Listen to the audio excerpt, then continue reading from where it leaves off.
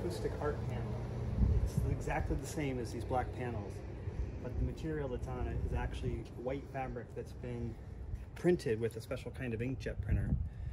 And this is just a piece of abstract art that I found that I thought would go good. So the whole room is black.